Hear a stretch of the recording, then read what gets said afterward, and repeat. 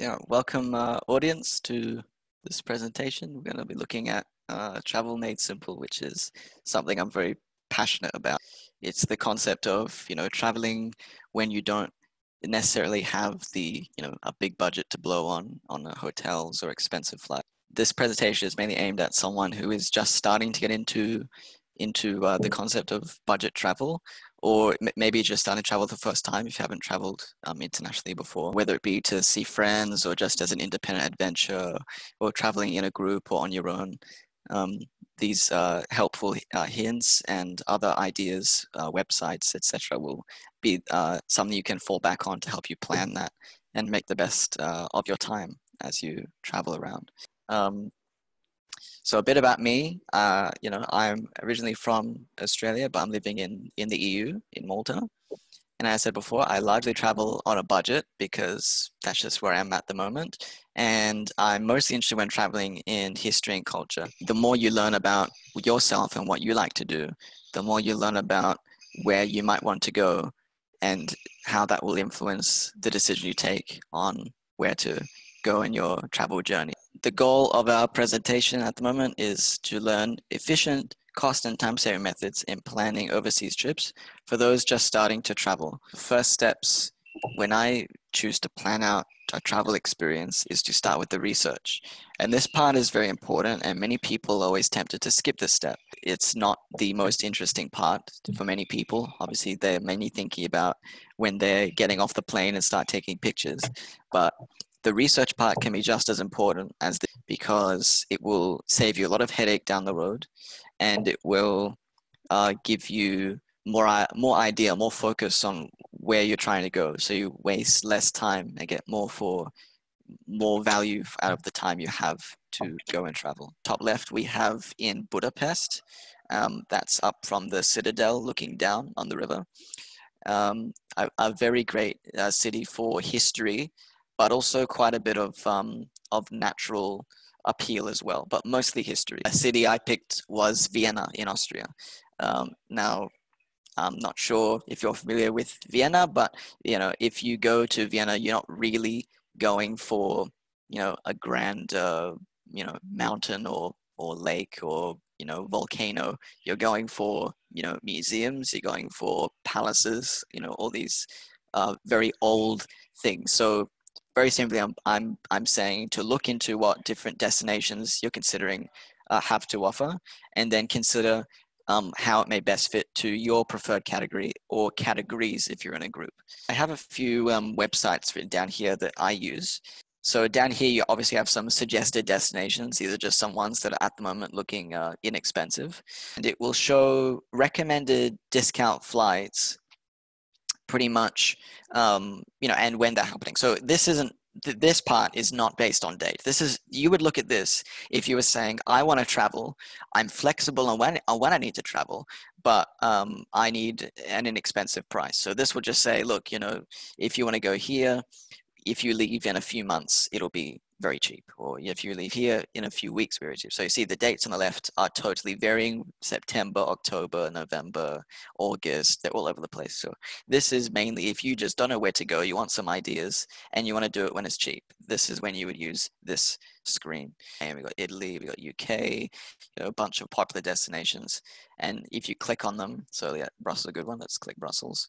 So it shows on the left here what different flight options we have. So what I really like about this is it shows you by day the difference in price. You can see there.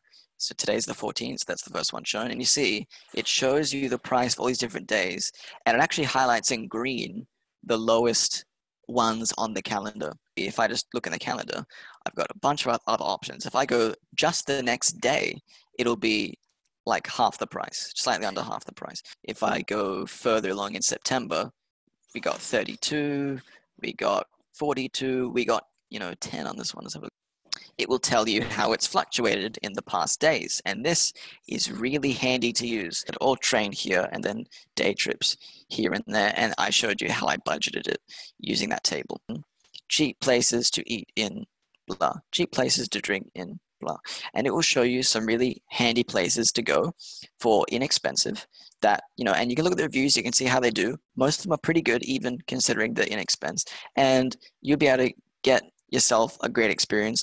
You know, keep in mind when you're going to these places, you know, if you're there and you're going to try and sample their culture, you really want to maximize the budget you have there to try and sample their local food and drinks. So this is a great way to do that. You know, you spend less on paying for tourist markups and more on actually getting the local experience. Locals are really great to ask as well. You know, most locals are friendly people. So if you ask confidently, they'll be able to assist you in finding various things. Or sometimes when things go wrong, because things can go wrong and things can change at a sudden notice. And also keep in mind that sometimes things can change and you won't be told because it's in their local language only. Top tips too. So next, a really great service to use is Revolut because that gives you international transactions without the bank fees.